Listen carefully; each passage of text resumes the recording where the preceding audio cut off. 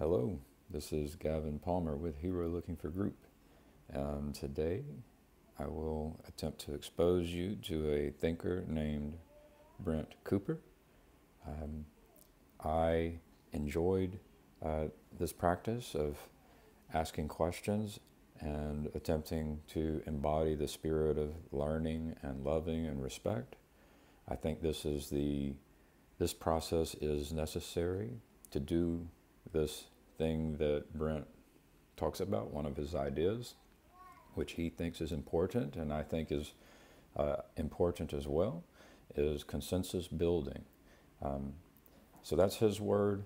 Um, the by the end of the video, he kind of really points out the heart, I think, of consensus building and sense making is to be pro-education.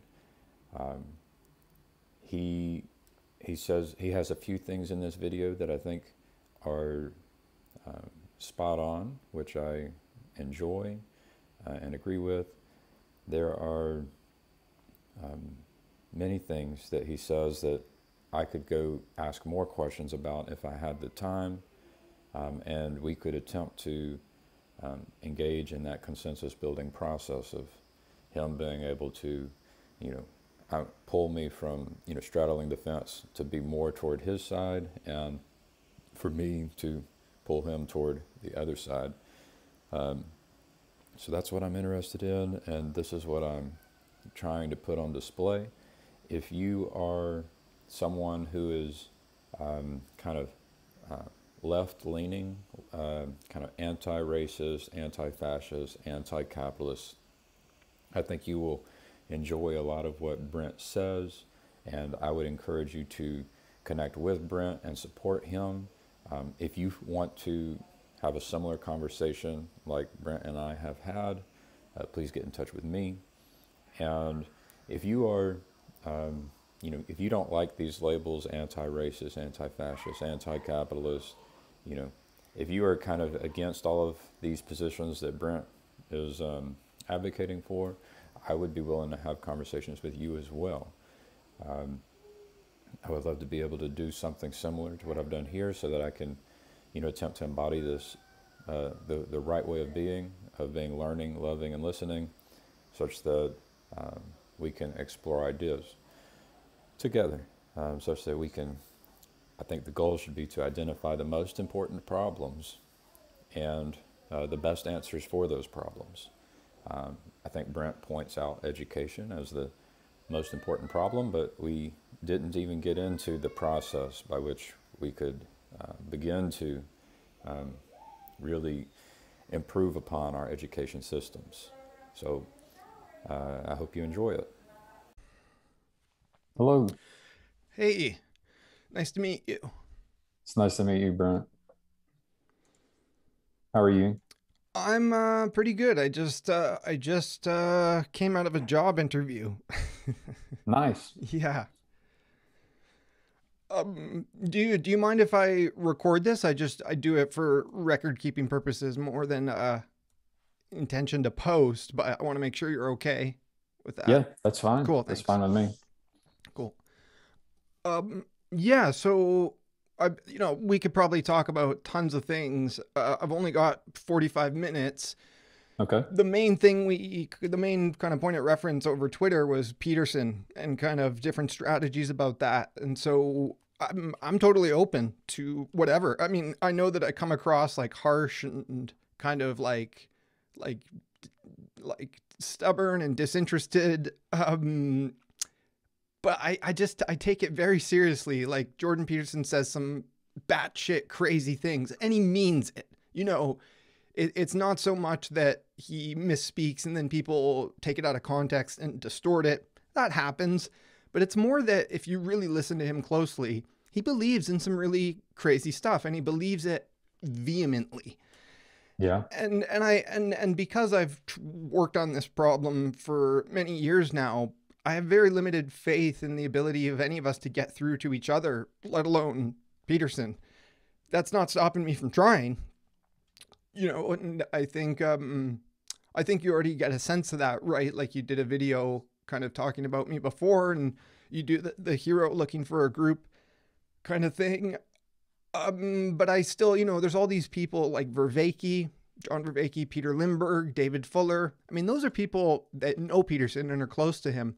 And I can't change their minds on things, and they're not going to change his mind on any things. So we have to definitely approach this as a meta problem in the first place, not just, like thinking we can get in there and earn Peterson's trust. Like, he's extremely busy and extremely well funded at this point. He's not looking for a challenge. He's not a good faith public intellectual. But that's my read on the situation. If you're making efforts and making headway in those directions, I want to support that too and be a part of that. Yeah, I definitely have not made headway, but I'm definitely, I feel like you're a wealth of knowledge, and I've looked at your website, and I'm glad to have a chance to talk to you. I'm just my goal is just to try to understand your views better at this point, and hopefully I would love to be able to embody what like someone like Jordan Peterson would need to do, in order to do error correction. So I'm kind of pretending in a way, but I'm mostly focused on listening. I don't want to do too much analysis or anything. So first, I heard you say believes in really crazy stuff, and so like, what is like the most dangerous belief or beliefs, and could you explain? Mm-hmm. Yeah, Sure. Yeah. Well, we can start with relatively recent stuff, right? Because there's a whole backlog of stuff. But let me go just back a week. This trucker convoy along the Canadian border. I'm in Canada. This is it's a right-wing anti-vax movement. That doesn't mean everybody that's taken in by it is right-wing, but the movement is what's called astroturfed. And that means like dark money and right-wing ideas are funding the movement. And a lot of the leaders specifically, whether they're self-appointed or kind of like democratically supported as leaders of this movement, many of them are like white nationalists. There's a lot of white anxiety. There's a lot of white rage, right? And in sociology and political theory, you talk about race and you theorize race and racism. It's not a big deal. In the culture war, it's a very big deal. It's very confusing for people. So Peterson tweeted last week that there's no white supremacists in Canada. And he stated as much, like, vehemently, as I said, like he's aggressive, like, no, how dare anyone challenge me? Like, this is fact. Like, and so it's just false on the face of it. There are white supremacists in Canada. There are white nationalists. And sure, there's nuanced differences between the KKK and, people who are worried about white replacement of populations, right? It's a spectrum. But there are fascists, there are neo-fascists, there are white supremacists. In fact, I know personally a guy who's a white nationalist. We're not friends, but I used to know him through a dance community. And, he became very unwelcome in that dance community. And I tracked him down. I didn't know at the time, but he was always kind of a weird guy. But I tracked him down online from some of his online content. He's basically an activist for white nationalism. And this is very much in line with, Stefan Molyneux, who Peterson has talked to. Peterson's been on his podcast. So Peterson has spoken to and worked with white supremacists of different varieties and degrees. And there he goes off on Twitter saying, oh, there's no white supremacy. It doesn't exist. Back in the fall, he had this viral comment saying anybody who talks about systemic racism, that it's low resolution thinking. I can tell you, any of the hundreds of books I'm aware of on systemic racism are not low resolution. They're incredibly, dense and faithful scholarship. So Peterson is just illiterate in the worst ways. You know, he's so angry and vengeful, and it comes directly from the things he's ignorant about. And that's the real tragedy here. It's like he can say anything on any given day. It's easily debunkable, but he won't, he won't accept it. And so, there's more to this particular talking point. I could go on and on. But the race issue aside, he's anti-mandates, right? So the trucker convoy was part of the anti-mandate movement, which includes a lot of anti-vax people, right? So just like the distinction between white supremacist and white nationalist, there's hardline anti-vaxxers that are like full-on conspiracy brain, and doing a lot of right-wing stuff, far right, and then there's anti-mandate people that are like, oh, I'm pro-vax, I'm vaccinated, even in some cases. For some people, I'm vaccinated, of course, but for some people, they're like anti-mandate because they don't want it enforced from the government. So Peterson's big time on this train and supporting this trucker convoy, and at the same time being in denial about what's actually under the surface, what it actually is. And so it's so ironic, but also directly harmful that Peterson supports far-right movements that are not really legitimate political movements in the first place, right? Like Peterson has an affinity for indigenous culture, right? That's something he's open about. But is he supporting the First Nations protests across the country, protesting water rights issues, land rights issues, pipeline issues? Is he supporting them? And as they are subjected to police brutality? No.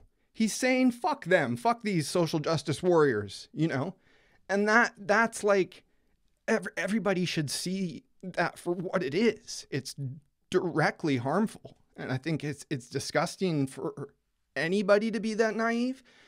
But somebody so revered as Peterson to be this deeply taken in by far-right dogma and far-right political movements, at the same time, he's saying like, well, he's admitting to be conservative, that he keeps going to the right, but he's also he distances himself from far-right movements occasionally, right? But there's a contradiction there, because he'll say, "Oh, I'm against the neo-Nazis," which, especially in the United States, there's no question, right? Like we see them on TV and video clips. There's no question they exist. So Peterson will say, "Oh, I'm against that," but he still, goes on Glenn Beck's show, goes on Stefan Molyneux's show. People whose career trajectories are like openly invested in sort of white culture and defending the traditional white culture from the social justice left. And so by this account, he's not a credible public intellectual. And following my logic here, right? Then if Vervaeke or David Fuller gives him like softball questions, or they just talk about theology and philosophy for hours on end, we don't change him. We don't help him be less angry. We don't help him learn things that he's blocking. It just enables him further. And with Vervaeke's audience, a lot of people don't notice and don't see a problem with it. But I notice, leftists notice, when we pay attention to these things. And yeah. So what is the, so you said there are these white nationalists and white supremacists, and they are, it's like, and you use the word astroturfed. Mm-hmm. There's dark money. So what actually plays out? So how do you see this with the truckers and white supremacists and white nationalists and dark money coming in? Like, how is that having? What kind of an effect is that having that we should be aware of and we should be trying to work against? Mm-hmm. I think there's a number of answers to that question. One is that these campaigns, these AstroTurf campaigns, because they're so funded, and it's a very much like marketing driven and PR driven and sort of meme driven to an extent, that it's roping people into a pathological ways of thinking. And just in general, just normal people, they're getting distracted from political discourse and things that matter politically, that are more relevant and more salient, like just the issue of healthcare, right? The general issue of healthcare. If people don't understand just at an abstract level what single payer means, or what universal healthcare means, or what it means to have a socialized healthcare system, they'll be more susceptible to be against it. And by being against it, they're more pro-market and pro-market solutions, pro-capitalist solutions to the healthcare crisis. And that invariably makes things worse, right? So there's a direct consequence by letting people's political literacy and political attention span be drawn away from things that matter, and being able to be literate about the pandemic, getting sucked into conspiracy rabbit holes. So that's one answer, right? There's also, that's more indirect. There's also always the direct harm, right? These, the groups like Proud Boys are kind of an open, they've been branded in Canada as terrorists. So the group is essentially illegal. But the Proud Boys are one of these men's rights groups that they organize themselves around things like fighting, ironically. And, they protest against, social justice type stuff rather than be for anything. And so when Proud Boys go out there, either in the real world and, fight or mistreat women, those are direct consequences, right, of this kind of just immature, pathological community. But also, some of them, like Gavin McInnes, for example, is the founder of the Proud Boys. He has like YouTube shows and stuff. When he and so it's the same for Alex Jones or any of these sort of podcast hosts, when they go online and shout angry things about Muslims or women or whatever, there is stochastic effects that carry out into the real world, right? There's an idea of stochastic terrorism. So if one of these pundits, I've never heard that before. Stochastic effects. It's a great term. Just Google it, because there's a couple articles on it, so you don't have to like take my translation of it. But it's like, think of Ben Shapiro or something. These aggressive pundits, when they're advocating for violence, even if they're being a bit like tongue-in-cheek or they're just being sensational. Tucker Carlson's a great example, because Tucker Carlson speaks with a lot of what are called dog whistles, right? You use different coded language to satisfy people's appetites for racism. It's using metaphors to cover up for the fact that you're doing something racist or advocating a policy that's racist. So when Tucker Carlson goes on Fox News and complains about white people issues, defends kind of the identity crisis of white people and fearmongers about these issues, and to various extents advocates violence, some of his audience takes that to heart and goes out and acts on it. In fact, in Canada, I think it was Quebec, but it could have been a different example. There was a shooter, right? There's school shootings, church shootings. These things happen across North America, mostly in the United States. But there was a specific example, pretty sure it was a Canadian example, where some place got shot up, a lot of people got killed, and then the investigation into this person revealed that one of his top sources of media was Ben Shapiro. So it directly linked back to Ben Shapiro and to sort of the violent rhetoric and the misinformation that somebody like Ben Shapiro spouts. So, when Peterson first came on the scene, I definitely kind of looked at him as a mix of good and bad. I thought, oh, he's written, this book, and, he talks about all these issues that you can read it as interesting. I can recognize why people are getting into him. But it became very obvious to me very quickly, too, with the intellectual dark web, that this informal friendship group and association of people is extremely dangerous. And it's not what it's representing itself as, right? It represents itself as this open-minded, kind of civil dialogue across the political spectrum, you know, and it sort of tries to live up to that to an extent. But all the main people, from Jordan Peterson to Ben Shapiro and Dave Rubin and the Weinstein brothers, they've all kind of fallen further into disrepute. And especially the more dangerous ones like Ben Shapiro, they never had credibility on the left in the first place. But that's always what the IDW was, you know, a very self-congratulatory kind of mutual admiration society. It's another way to put it. But really they're glossing over each other's reactionary politics. And so with Peterson, it's like, I gave you one concrete example from like a week or two ago, but there's like a dozen or 24 examples that I can draw from. You know, he's vehemently against veganism, feminism, Marxism, postmodernism.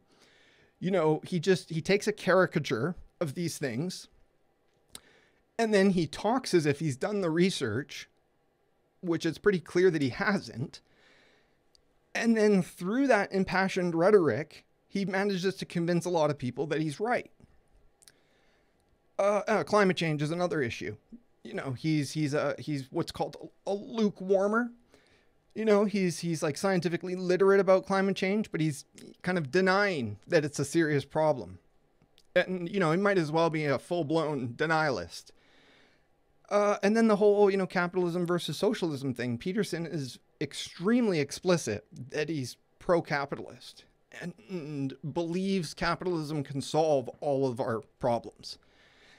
And this is not only wrong on the face of it, it's appealing to a lot of reactionaries, but it's you know, not to say there's not nuance there to unpack with that debate, but Peterson kind of says the debate's closed. Capitalism's not the problem, right? So he's got this real like idealized caricature of capitalism itself, which just doesn't hold up. And so, you know, it comes back to like there's sort of a consensus in social science, in sociology, that capitalism is problematic. You know, it's a cornerstone of critical theory to talk about capitalism. And Peterson acts like none of that discourse exists. He just disparages it. So I get angry. I get, like, Peterson's angry, but I get angry in opposition because he's incredibly influential. A lot of people don't see it, like don't see the problems for one reason or another. And it's directly holding back a kind of paradigm shift that we need to have. The one of the words I know that you've used is what was it? Oh, I had some notes. It's consensus. Mm-hmm. So it seems like, yeah, it seems like you have beliefs based on the material you've read, and Jordan basically he does not share the same beliefs with you, and then I guess I need to ask, what's with this word consensus, and like, so do you see it as being like necessary for us to kind of converge on some set of beliefs that are in order for the best future possible? Is that how you see kind of the state we're in? Yeah, I appreciate the question, because I have written on consensus, and I mean it in two ways when we talk about it casually here. There is already implicit consensus about a bunch of things, but there's also a process of explicit consensus building. And to be sure, there's also, you know, the word consensus is used, for example, like the neoliberal consensus, right? I don't think that consensus holds anymore, but at the time, in the 70s, the 80s, there was a sort of neoliberal consensus, right? And that meant that what in that case, whether it's built or it's de facto, you know, it just emerged. I think it's more the latter. It just emerged. But there was design elements. There was actually a specific person that I think wrote up a kind of neoliberal consensus manifesto, and then a lot of people just agreed with it. And there's a lot wrong. There's a lot wrong with that. By the same token, when I talk about the implicit consensus of social scientists, I remember a statistic going back many years that international relations theorists were polled about the Iraq War. 92 to 95% of them were against the Iraq War. Right? So right there, you have a pretty strong consensus. Over 90% of people, right? Vaccination rates, right? Here in British Columbia, we have 80% vaccination rates. That's an implicit de facto consensus that has emerged from the public as a result of various people talking amongst themselves, public education strategies, right? The vax rates vary depending on what places and regions we're talking about. And so there's lots of implicit consensus, and I do tend to, through reading and through listening to different sources, kind of try to take in the implicit consensus about different things, right? With respect to Jordan Peterson, over the years, hundreds of leftist articles, critiques came out. They all said slightly different things, but there was a through line. They always kind of pointed out that he was wrong about Marxism, wrong about postmodernism, all these sorts of things. So there's sort of an implicit consensus, even if everybody was taking their own line of attack. And then I've written about the process of consensus building, which I think is fascinating. If we get a cohort together and we say, well, we're going to go through this process. It's not quite a class. It's not quite a workshop. There's specific goals. There's different types of consensus building.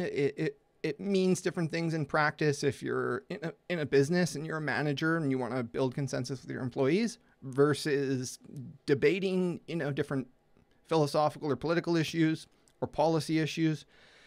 But within the kind of communities where we cross paths, there's not a lot of active consensus building. There's a lot of plurality, a lot of diversity of views, and a lot of tolerance of the diversity of views.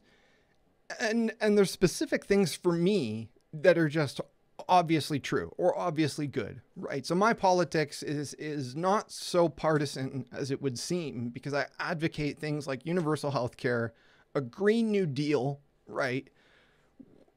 And things like this, which have mass support already, right? Cannabis legalization is another point of consensus. And in fact, that's something intellectual dark web types agree on too. There hasn't always been a consensus. It's always been a politicized issue, right? Drugs have been prohibited. So prohibition, the practice of kind of suppressing even drug research, continues to this day, but there's a consensus that's emerging that's wrong and that's harmful. And we could actually do a lot better for people, for mental health, for economic growth, if we legalize drugs. So, coming back to what I want to build consensus about, the definition of meta-modernism is extremely important to me, right? Because if we don't have a rigorous shared definition, nobody knows what they're talking about. They just think they do. And in terms of policy sets, right? Whatever political persuasions people have, whatever their character, whatever their, temperament is, we should be able to educate each other, like have a cohort, like I said, and convince everybody through consensus building. And consensus building is like the opposite of groupthink. Right. It's a consensus can emerge from a particular process that is robust and true and all these things. So with something like healthcare, because it's so politicized, I'd want everybody to agree. So when the political opportunity comes up to vote on healthcare and change the paradigm there, that it happens, that it gets executed, that there's less confusion, there's more of a landslide towards making that change. And that's you know, having universal health care is just better for everybody. We're talking about baselines that you know, a country like the United States struggles with, you know, eliminating illiteracy, eliminating poverty, dismantling the military industrial complex and repurposing it. How to depolarize politics. Like we can build consensus about the process itself, about the ideals, about the end state policies, about divisive figures like Jordan Peterson. You know, but this practice is rarely formally carried out because it takes a lot of investment, takes a lot of everybody's time and sort of commitment, right? So you need a cohort, you need time, you need resources. And just one final point about that, you know, I've also spoken about consensus at the Stoa. Not that that was a great talk, but I always bring up the key point. Consensus building works well in conditions of low trust and high uncertainty. And I think we are in a state where people are very uncertain about, you know, meaning and politics and what to do. And trust is very, very low, right? People trust Trump and he betrays that trust. And there's a lack of trust in institutions, in mainstream media, in health authorities, right? There's a deep lack of trust. And there's legitimate reasons for that sometimes. But the consensus building process helps restore trust. It helps reduce uncertainty. So I'm very passionate about trying to get people interested in that. Yeah, I think that's the reason I was drawn to you was this idea. So I guess and part of this conversation or my questioning of your position and your thinking on Jordan Peterson is the background of this is, you know, what would it take in order to encourage and facilitate people with different beliefs, you know, coming to the table and somehow arriving at consensus. So there's a part of me that thinks that would be very difficult. There's probably some barriers that we have to learn about, but it definitely seems like a worthwhile endeavor.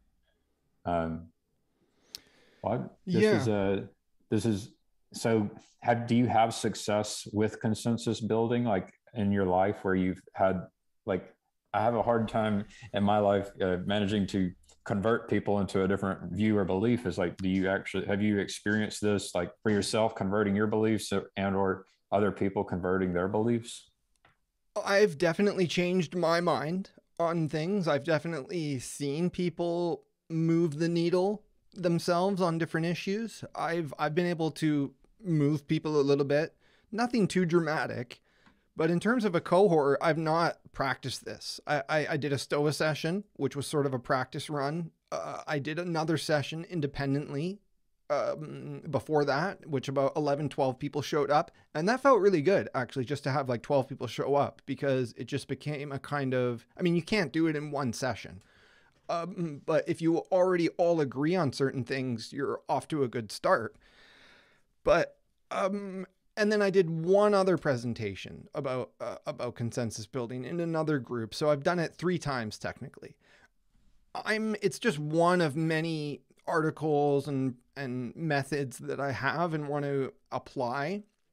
But I'm just starting to sort of reboot the community building aspect of things. Like my think tank has been very much a solo project. You know, I just call it a think tank. It structures the way I think and do research, but I'm inviting other people to join the Patreon, and I'm switching from writing to producing video content, right? And that's why I'm recording everything. And I don't just record the Zoom call. Like, I'm using my green screen right now and like recording into OBS, right? So it's all about, I'm actually trying to like hijack the narrative in a sense. And I can't do that if I only have a few hundred subscribers. And like, I've got 21 patrons right now, which is negligible. You know, I've only had like a dozen for like 3 years straight. So, you know, I'm everybody I talk to, I'm like, hey, join for $1. You know, like what do you have to lose? You know, come inside the Discord.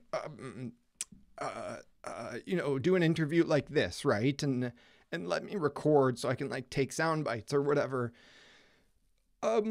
Because yeah, and in the past, you know, to kind of self-critique here, I've tried to take on too much, and I've hoped that things would take off, and I kind of made headway in different directions and got some gigs and stuff, but I haven't experienced anything like the growth like the Stoa or Rebel Wisdom has had. And I feel like I know those guys, right? So it's a little unfair. It's very asymmetrical. And so I have to, you know, be healthy and positive, you know, come from a good place, and I have to produce content. And I'm not comfortable with outreach and, you know, solicitation and evangelism. I'm not comfortable with any of those things, but I have to do it, right? And so the more people who join, the easier it gets, right? Like if you know, I'm at 21 patrons right now. I'm struggling to even add like a patron or two per week. It would be great if I could get a patron every day, hit 50, hit 100, hit 200, hit 500, hit 1,000, because all of it will go into the project. I think people should know that about me and trust that about me at this point, that like I've self-funded everything up until this point. I've been on I got a disability income for the past 3 years, and that just kind of takes care of me. But the project has been starved. You know, the project has next to no funding. And if I had the resources and the attention that the Stoa had or Rebel Wisdom had, it would be easier. It would be easier and better for everybody. I'd be able to influence those spaces more rather than just sort of get my occasional appearance or critique them from the outside. And game B, of course, I've been highly critical of game B. And that's me like taking the hit too, making sacrifices in order to try to speak truth to power. So but yeah, I'm pivoting to being more of a public facing actor, if you will. So I've you've mentioned a few people and yeah, I guess you're connected to some of these people, um, and you have these, you know, you have this goal. You just said speak truth to power. This goal of consensus building, and you have these beliefs that you know I'm imagining you don't think you're perfect. So in this consensus building process, there would be some convergence of beliefs as you do this with people. So it is something that I sense as being missing in our sense making space. So that definitely, you know, figuring out how to do that and practicing it, that's something I'm interested in. And I like, my hope is that like this kind of conversation, it's just a practice where we learn to do it better. So yeah, in this conversation, it was more me trying to understand your beliefs, and we could spend a lot of time going into each one, a whole bunch of time going into each one.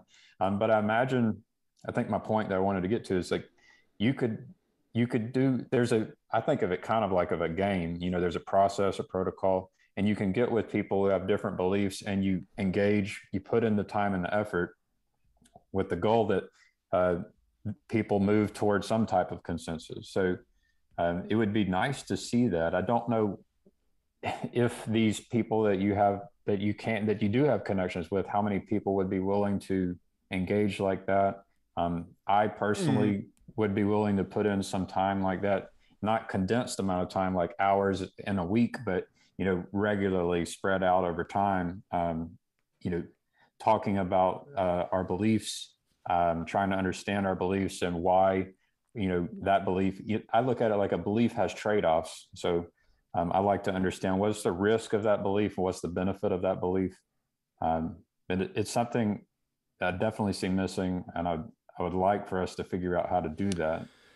Yeah, yeah, and also a parallel idea of consensus is like synthesis, you know, and I think synthesis can be built collectively, but it can also be worked on individually and privately, and to a large extent it can be an individual exercise, right? And that's what I do, is I try to take in a lot of different sources, not necessarily like all the diversity of opinion, but like a narrower, you know, kind of span of perspectives as opposed to beliefs or opinions, and then you kind of get a kind of you know, view from space, or you know, you kind of just can abstract and frame things differently, right? So there are people who do great synthesis, right, and you know, transdisciplinary work, and you know, blending politics and geopolitical analysis and culture and social theory. And I think there's a lack of synthesis too in these spaces. There's a lot of mapping and pluralism, sort of throwing things together. And just, you know, case in point, I talked to Joe Lightfoot yesterday about his liminal web piece. And we have a very constructive interaction. And then and before that, I talked to Chris D, if you know who that is. And I pretty sure that I came across both Chris D and you first in the Noetic Nomads Discord. That kind of space is where I think some of us cross paths first. Right. And so I'm reaching out to people more than they're reaching out to me, but that's, you know, I for the past year and a half, I've kind of like not been so productive, right? I've still been doing things and consuming things, but now I'm back in production mode. It's about like utilizing those networks, you know, the networks that have been built, like whether it's the Stoa or Rebel Wisdom or whatever. And, you know, those, there's definitely other things that I'm very interested in, you know, but I want to, and it's going to come down to me and what I can produce. But we've only got a few minutes left. Coming back to the Patreon thing, like in the past couple weeks, I've put out 4 patron only videos. And that's the first time I've done that, because I've had this Patreon for 3 years, but I've never made anything behind the paywall, right? And I've never aggressively recruited. And so now, and it is like still very costly for me up front, but I've started producing patron only content, which gives me a bit of a buffer to test things out with people and to keep it hidden. And I do have the intention to start making it public, but I want to invite, you know, I want to like prove my track record through this content, start making things public. But the more people that come inside sooner, the easier it gets, right? So like I said, I'm at the 4th video I posted 2 days ago, and I spent a few hours today recording about Ukraine, about that situation. Obviously, lots of people are covering that, but I watched a ton of videos, and I'm just trying to give my kind of, you know, first impression meta-analysis, because sometimes the details don't matter that much. Like, oh, like what did NATO do and blah, blah, blah. It's like, okay, that stuff matters, but not in terms of people's armchair political analysis. What matters is that, I mean, again, this comes back to implicit consensus. Look around the world right now. Pretty much everybody is against Putin and what's happening, right? So you're seeing the mobilization of like mainstream media, like various state actors, you know, and sanctioning Russia from all sides, right? Russia's not going to last through what they're doing. You know, we're just coming up on a week of invasion and bombardments. But anyways, that's just to say I've started to cover it today. I'd like to put something out there and actually make it public as soon as possible. because it's part of the accelerated growth of this project, and it's part of making a difference on every single issue. And I never wanted to be a political pundit, but that's becoming a necessary part of what I have to do, to achieve my goals as a writer. I can't really depend on other people. I've been let down with a lot of those attempts. So, yeah, that's my pitch, to say, like, join for $1 and you'll get access to everything. And then there's higher tiers you can contribute to, but there's no additional rewards at this point. I just want numbers of people.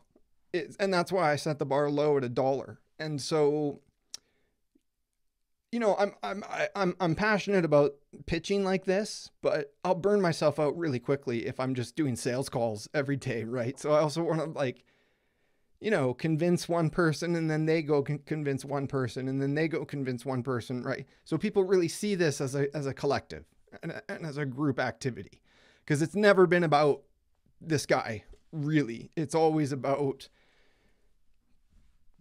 what is abstraction? How do people abstract? What is the big picture? What are think tanks? How do we do collective intelligence when different groups are really perverting that concept and developing large right-wing followings? I think I'm in a good position to lead, so to speak, but at the same time, I can't do it without people like yourself, like Joe Lightfoot, like Chris D., and some of the other people I've convinced to become patrons, like Daniel Gortz, Hansi. And I'd like to get more women, more minorities, of course, get more diversity. But I mean, those are the things I'm advocating for already. And so everything will get easier the more people are involved.